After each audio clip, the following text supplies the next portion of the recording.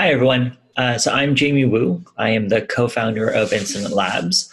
We build tooling to help engineering and infrastructure managers do their jobs easier and better. And I am a proud DigitalOcean alumnus. It was amazing being part of DO and being able to see all the developers building on top of the platform, and it definitely helped inspire me to get kind of bit by the startup bug and go off and try my own thing.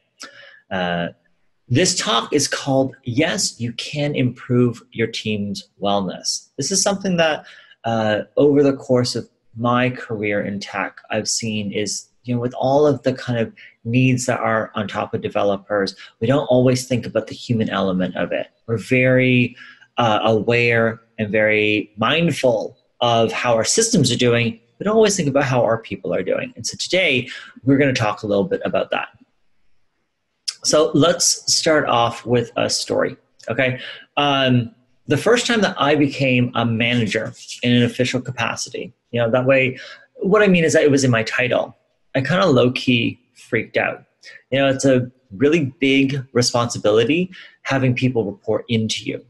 And at the time, I wouldn't trust myself really taking care of a plant, let alone managing a team. I think first-time managers can really relate to that feeling. Luckily, I followed the school of thought to always surround myself with people who were smarter than me. So I called up every friend I knew with management experience and asked them for advice. And so the thing I'd ask is, well, how can I be a successful manager? I wanted to do well. I grew up in an immigrant Asian household, so passable wasn't good enough. I really wanted to excel. And I got so much useful advice around listening and trusting myself and managing upwards. And there was one piece of advice that really, really stuck with me. And it's the one that actually I pass on whenever I get asked about how to be a successful manager. That advice is to reduce ambiguity and remove roadblocks, which, to be honest, back then, it kind of surprised me because I thought being a manager was about directing people. I guess maybe that's what someone with the title of director does. But this felt almost like stage setting, right? Like, what does that even mean to kind of be almost in the background, just shuffling things around? But in my brain, this advice meant help people understand the direction and then remove whatever might slow them down. And reading that, it became clearer that this is really what a successful leader does. They remove the obstacles so that their team can move forward as fast as they can in a healthy way. So you might be asking then, wait a second, great, thank you for the advice. What does that have to do with wellness? Why should I be thinking about this at the same time? The reason is we have to think of structural factors. Okay, like how I thought management should look like, as in telling people what to do. We actually often fall into that trap around team wellness as well. That the fix, if there is one, is by getting more out of people, rather than thinking about how the environment around them supports or doesn't support them. Thinking about the system and its effect is what this talk is all about. So who's this talk for? Because I know I started this presentation talking about managers. And you're like, well, what if I'm not a manager right now? Or what if I don't have aspirations to be a manager? Will this talk apply to me? Absolutely. This is for everyone. If you lead a team, if you're on a team, if you're not on a team, because the science here, and that's the cool thing, right? There's actually going to be science and there's going to be applicable stuff here. It applies throughout our life. The really, really amazing thing is you're going to find that this maybe even applies outside of work. Actually, I guarantee it because I use this stuff outside of work.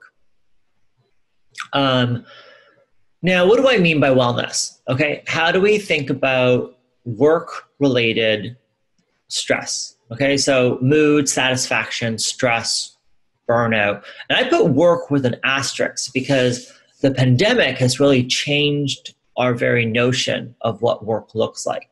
The Verge's Casey Newton tweeted something that was, quite interesting. He said, "We're not working from home. we are living at work. And when we think about how we approach work, really, we've always approached it from a office point of view for most companies. Now, DigitalOcean is quite distributed and quite remote, so there's a lot of thoughtfulness there. Okay, what does it look like if people are working from home? But for many people, this is a new experience. And just a little bit more about myself. I started with a bit of an intro, but I've been researching this space for 3 years now. I'm really deeply interested in this stuff. I think we can do better. So this is why I care about this stuff. I actually I studied biomedical engineering, and I was a molecular biologist. And so for me, I'm always like, okay, where's the research? Show me the research. Show me the papers. Show me what people have. Don't just look at one thing and then all of a sudden think that pop science is the facts. Show me how this is done. So this is what you should know. When you're hearing this is based on years of research. This is not just one paper that came out. And I'm a huge advocate for mindfulness and mental health. It really has helped me in my journey to be more aware of how I think and how I approach my own mental health, and to really, even be like, hey, this is something that's worthwhile putting all this time toward. But with that said, I'm not a doctor. This is not medical advice. I encourage you to pursue this on your own and find stuff. But I do think our baseline can be increased quite a bit from where it is right now. So let's start with an intention. Okay, today we are going to dive into the research around work-related stress to learn about how it affects mental health and apply some ideas from our industry toward improving working conditions for our coworkers and for ourselves. Because this is the cool thing. There's actually some things that you already do around your systems that maybe you could start doing to improve kind of the wellness of your team. Let's start with a snapshot, because I think that sometimes when we talk about stress, it can kind of feel amorphous. People don't necessarily, everyone gets stressed, or how bad can it be? Or maybe, is it being overblown, or is it just some people who can't handle it? There's a lot of questions that we kind of ask around mental health that I want to definitely touch on before we go. So this is from the American Psychological Association's 2016 Work and Well-Being Survey. Okay, and overall, most employees say they are in good psychological health. This is across a broad range of industries, a lot of different people. However, nearly 1 in 6 say mental health problems made job challenges more difficult to handle. Okay, and the 4 questions up here, because it might not be that easy to see, are: during my workday, I typically feel tense or stressed out. During my workday, I experience physical symptoms such as shortness of breath, dizziness, muscle spasms, headaches, and neck stiffness. In the past month, the challenges of my job were harder to handle because of the mental health problems such as depression, anxiety, or other medical health issues. And in the past month, mental health problems such as depression, anxiety, or other mental health issues kept me from achieving my work. Now, these numbers do not mean that developers would answer the same, but rather I wanted to paint a picture that this is something worth discussing because it is widespread. And that was during 2016. We are in a much more challenging environment and climate than we were back then. And so it's to say that if you have felt these things, you are not alone. It is not just a matter of, were you strong enough, or what if you just tried harder? This is something we have to think about as a broad issue, and that it is more than just someone's ability to individually cope. But stress in a dev's life? No, that can't happen. What's been really interesting is, in addition to the actual work that a developer needs to do, times are changing, right? What we're seeing is there really is this need for more availability. We are, more and more developers are responsible for their own code. And what that means is that more and more developers going on call. And even if you're not, there are expectations now for how software gets supported, and also the increasing pace of software means that this is an industry that we have to really think about these things and start kind of facing it, because instead of just having that kind of knee-jerk reaction of, well, why should we care about this? Let's take a look actually at one segment of developers, site reliability engineers. And so they deal with incident response. And this is from a Catchpoint 2018 report looking at stress. How do incidents affect responders? And more developers are going on call and having to face incidents. Well, 79% of survey respondents felt stress after incidents. So that's 4 out of 5 developers. And 69% of respondents felt moderate or high stress. So of that is more than just your everyday work stress. Half said that it affected their mood. Half said that it affected their concentration. So we can start seeing how this is a bit of a vicious cycle, right? Because you have an incident, you get really stressed, it affects your mood and concentration. You're not able to do the things that you normally do. And that creates its own form of stress, which kind of, creates this cycle. 4 in 10 said it affected their sleep. And I don't know how all of you are doing, but I haven't had good sleep, I'd say maybe in the last 6 months. So you add additional stress on top of that, and sleep is so important. And 4 in 10 said it affected their ability to be social, which again, right now is just so crucially important. And why this matters is that if this was just something that happened in the short term, and then it, went away and everyone rebounded back to the norm, that's great.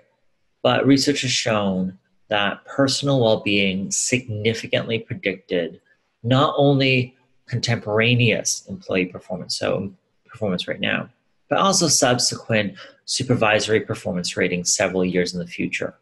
So this is not just an investment in right now, this is an investment in the future. These things have an impact which are, I think, much bigger and much more long-term than people can expect. Now, what can we do about this? What was so interesting diving into the research is that there is actually a recipe for stress. And once you learn this, it unlocks kind of our approach to stress. It's really quite fascinating. The CSHS has discovered that there are 4 ingredients in the recipe for stress. And not every single one of the ingredients will always be present, but at least one will be. And you can even have a combination of more than one. What are the recipe? What are the ingredients? So the 4 are novelty. So is something new to you? Have you experienced it before? So if you think of it, when we go to a new neighborhood, even if we know that it's a pretty safe, reputable neighborhood, newness introduces stress. And sometimes it's not even about your safety. It's like, okay, will I be accepted here? Or will I get lost? Newness is an ingredient for stress. Unpredictability. Is there any way that you knew that this would occur? So sometimes even when we're doing the same old stuff, let's say all of a sudden a cat rushes by you or a bird flies by, that's very unpredictable. And that causes stress because then we don't really have a grounding of what's going to happen around us. Threat to the ego. So your competence as a person is put into question. If you felt stressed in a meeting or public speaking, that's partly because you're feeling like, what if people don't really connect with what I'm saying? What if they think lesser of me because of it? Giving this presentation, it's a bit vulnerable, because what if you reject what I'm saying? What if you hear what I'm saying, go, this guy doesn't really know what he's talking about. I'm not interested. In fact, I think worse of him because he gave this presentation. That's a very stressful idea for ourselves, that there's a threat to the ego. Lastly, sense of control. So this is a little bit different because, well, even, with any kind of like online conference, okay, what if the connectivity goes down? What if there's an outage? What if something happens? How do we make sure that we have a sense of control over the situation?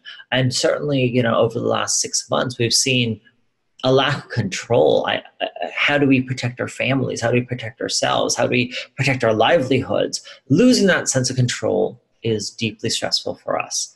And so what you can actually do is next time that you're stressed about something, you can sit there and go, wait, which of the four ingredients are here? And it kind of gives you an idea of, okay, how do I then reinstate a sense of control? How do I kind of make sure to help myself not think that I'm going to be, my competence will be put into question? It's a different way of kind of approaching stress versus just being like, I'm stressed. We can kind of go, oh, I didn't expect this. That's why I'm feeling so stressed. It's actually quite empowering. Now that we kind of know what stress is like, how do we de-stress? Okay, so normally when we talk about de-stressing, we go, all right, go take some vacation. So this is actually a background of Tucson, a sunset in Tucson. I don't live in Tucson, but definitely it's a very nice place to visit, and I enjoy it. So, I plan on going back there hopefully soon and take a vacation, de-stress a little bit. Mindfulness, like we've talked about, there's a lot of proven research about its ability to help with stress. Meditation, on a related note. Exercise is really, really important. The ability to, you can go for a walk or find some way to kind of give the body some kind of physical movement. Controlled breathing. So this one was so interesting that even just breathing properly. Okay, so breathing properly will actually help physiologically reset the system. So actually, why don't we try something right now? Okay, no one can see you, so you can do this or not do this. And if you think you might look silly, there's no one here. No one can see you do this, so you can give it a try. We're going to take 10 deep breaths. Okay. And if anytime you don't want to do it anymore, don't. If midway through you want to join, great. But let's give it a try, right? Why not? Okay.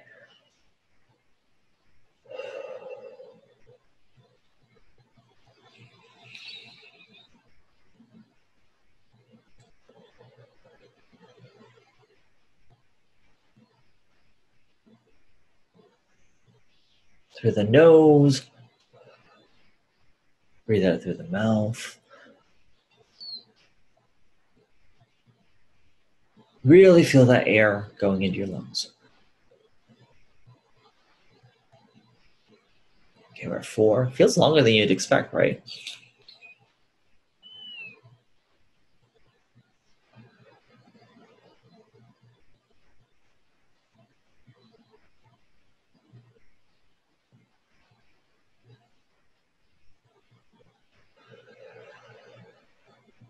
I'm at 6 right now, so let's do 4 more. Even sitting up a little bit.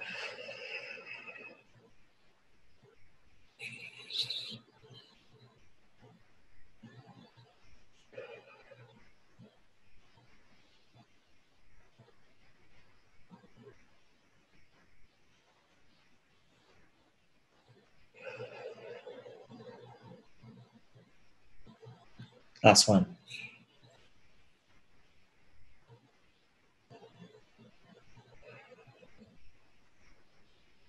All right.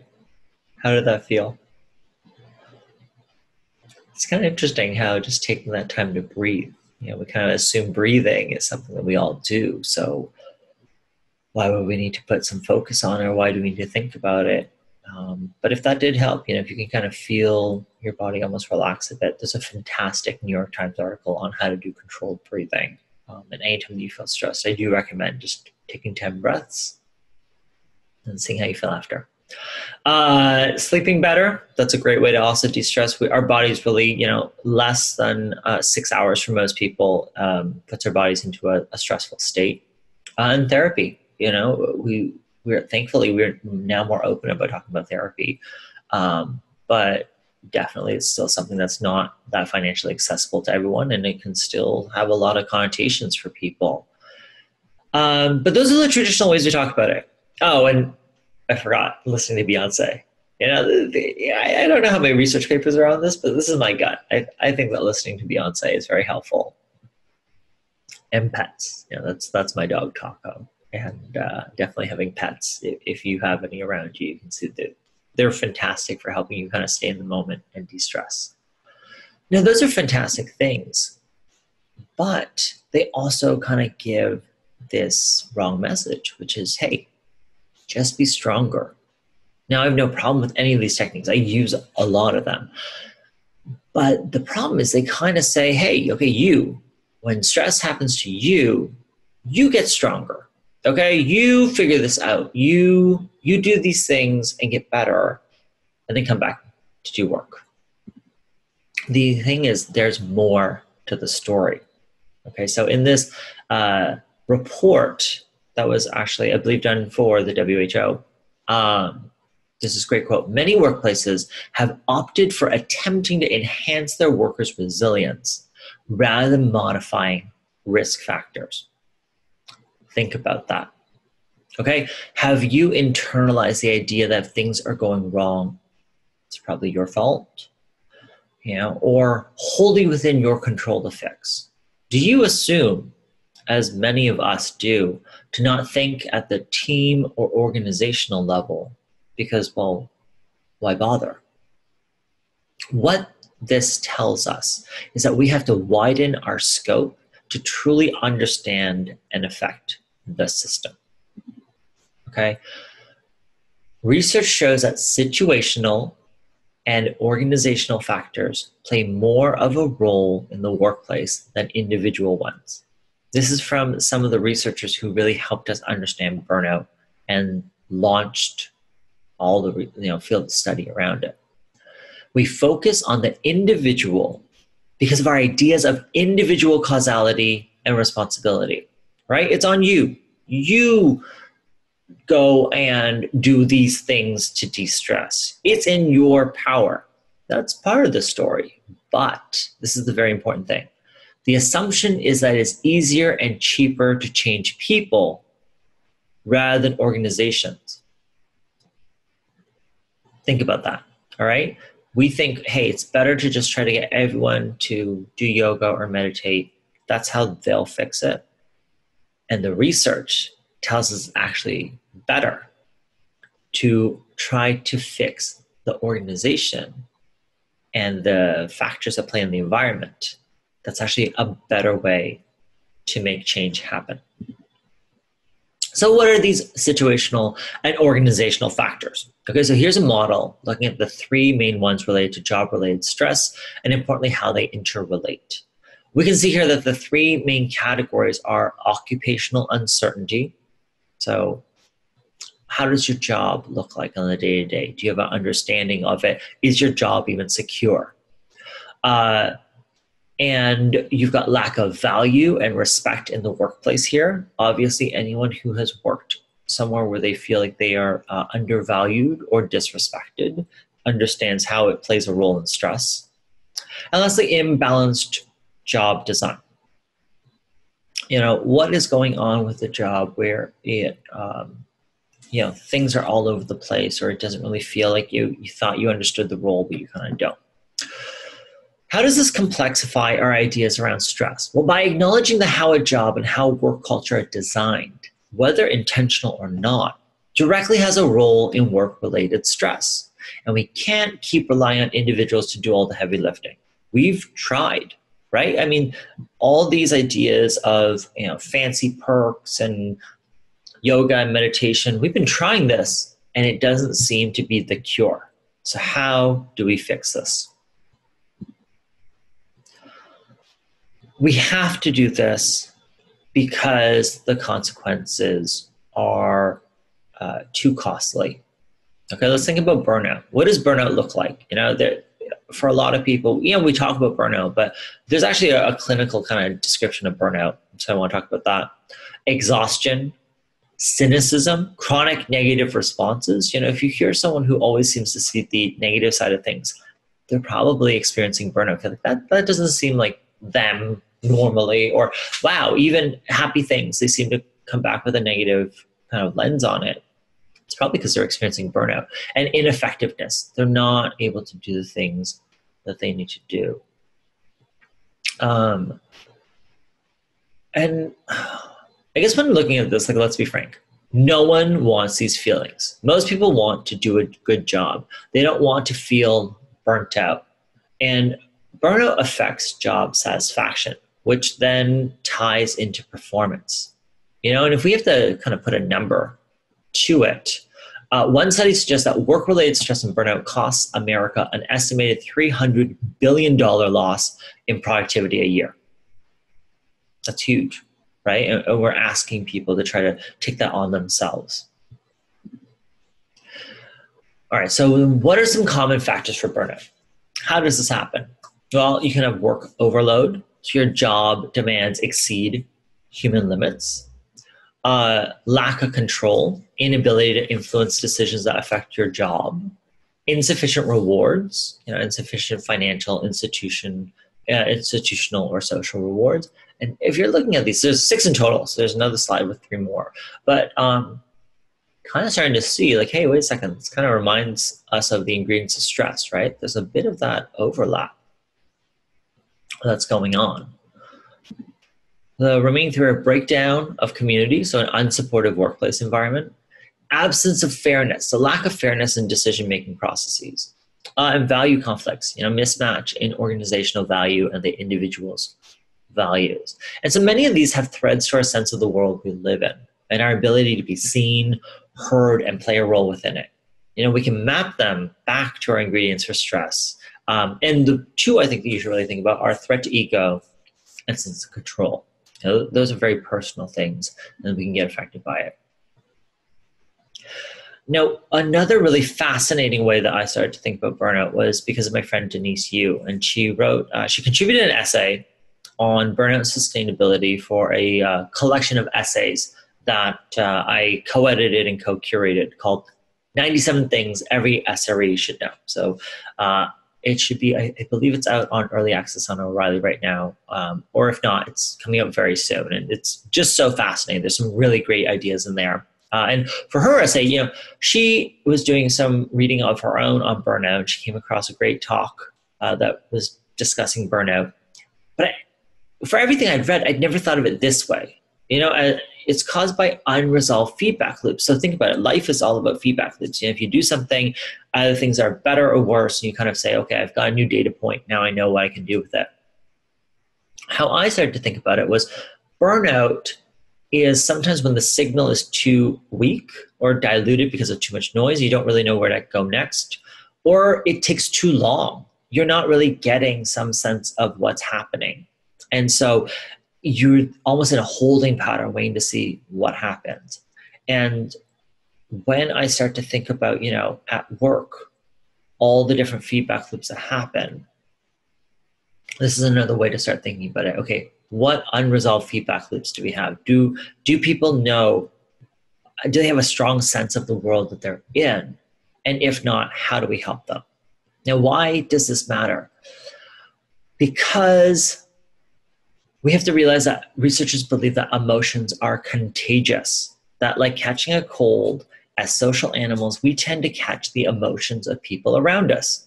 And the effect appears higher between a manager and a report. Okay, this rings true, right? We've had leaders who've inspired us, and we've had leaders who've demotivated us. And the amplified effect is likely explained by the fact that they directly influence what your job means and what your sense of self is.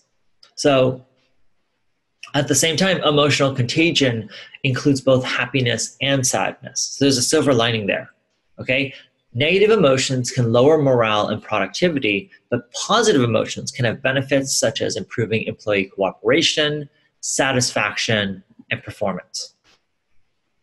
And so one model of emotional contagion looks at 3 factors: interpersonal factors, trust; individual factors, empathy; and contextual factors, which looks at kind of leadership and job design, which relates to kind of that model that I showed with the Venn diagrams before around burnout. And these all contribute to the level of emotional contagion, which then affects team effectiveness. So there's a lot going on, but I think one of the really kind of optimistic things is, yes, this seems like, holy, there's a lot going on here, but it means also some of this has been mapped out. So we truly care about trying to do this. The information is here ready for us to kind of pick apart and to reflect on. So why is this specific to developers? And I think it's partly because of the idea of hero syndrome or martyr syndrome. There's lots of different names for it, where we kind of believe in this idea of the lone wolf software developer who can go out there and save things. And maybe they have before, and they're going to, kind of throw themselves on the sword for this. Part of the problem is that multiple studies have found people who are less likely to discuss their emotional state are actually more emotionally contagious. Okay? We have to acknowledge that people may not feel comfortable talking about what's going on, but also we have to know then that unfortunately there's an impact of that. So what does this all have to do? What am I going to do with all this information? I go very much back to the advice that I got on how to be a successful manager. To really improve team wellness, we need to reduce ambiguity and we need to remove roadblocks. These seem to be important parts of stress and burnout, which then can get exacerbated by emotional contagion. So what we want to do is have an understanding of what's going on so that people can then, take the measures that they need to also improve their own wellness. Let's think about the idea of monitoring, right? I mean, most, I hope, most developers are monitoring their systems. How often are we monitoring, our teams? And not monitoring as a surveillance, but really just asking them how things are going. How often is feedback happening? Would you monitor your system only once or twice a year? How do you know what your well-being climate is like when you don't have feedback tools? Are you measuring acutely and also long-term? What are your levels of psychological safety? How blame-aware is your company? We talk about these things. And if you're not clear about any of these terms, feel free to ask me afterwards. I'm happy to answer questions about them. But then we don't find ways to capture and measure them. I want to bring in this really interesting concept from site reliability engineering. It's called TOIL. TOIL is defined by Google as the repetitive, predictable, constant streams of tasks related to maintaining a service.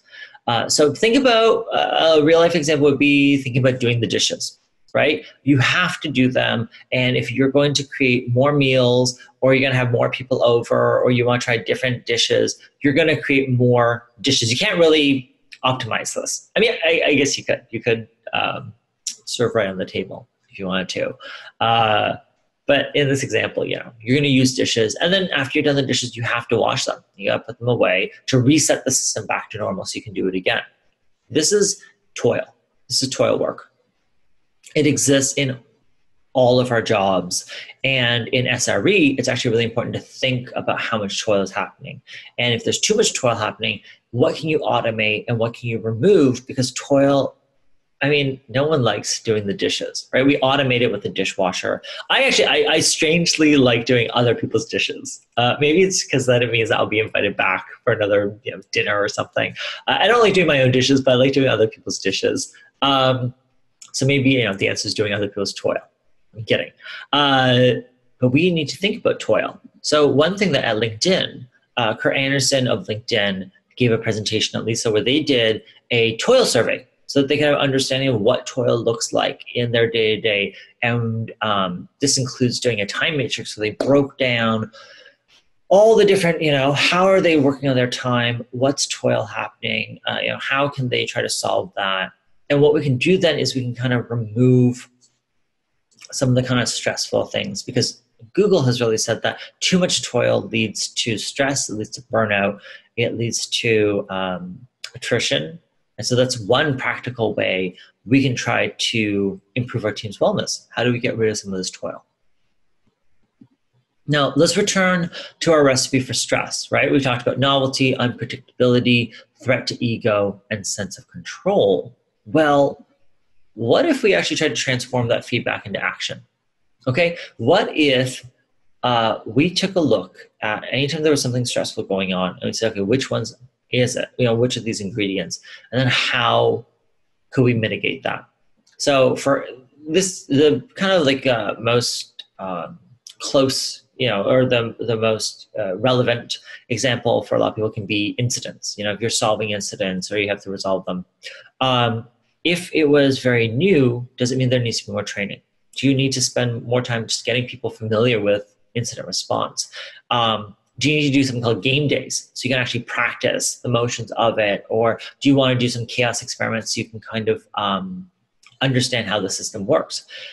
By breaking down stressful moments into these 4 parts, you can actually start thinking through, what is it? Is it that, sometimes it's cultural. What if I'm responding to an incident and someone thinks that I am not doing a good job? Or what happens if I get the call wrong? That's a cultural thing. Then it needs to say, hey, we believe everyone is trying to do their best work. And sometimes everyone gets it wrong sometimes. So that's okay. This is the way we mitigate it. That's a healthy approach to stress. And so again, let's also not forget that this goes both ways. All right. I know that this presentation kind of dealt with a lot of the negative wellness side, but we can also think about happiness, and positivity and positive well-being and job satisfaction. What structural factors can you do to contribute there as well? I think that's also really important to look at and maybe a little bit more fun. So in conclusion, yes, you can improve your team's well-being. Your well-being and mental health matter. We can figure out how to intentionally create positive effects. Let's build systems that include humans. All right. And like I said, if you are an engineering manager and, my co-founder and I are really interested and curious about how you approach your work, this is something that we're saying because we really think that there are just so many smart ideas out there and we want to bring them all together. Reach out to me, email me at jamie@incidentlabs.io. I'd be happy to chat about this stuff. I love nerding. I mean, you can probably tell. I love nerding about this stuff. Thank you so much. There's my email address again. There's my personal Twitter. I sometimes talk about work stuff there, but mostly it's Beyonce and Taco. And lastly, we put out this zine. It's a free zine on incident response. If this is something you're interested in, it's called the Post-Incident Review. You'll find there's articles and illustrations, and we really want to put together post-incident reports there so that people can start learning from each other more. It's there and it's for free. So visit it at zine.incidentlabs.io. Thank you so much for listening, and I'm so excited to hear your feedback and suggestions and comments and questions.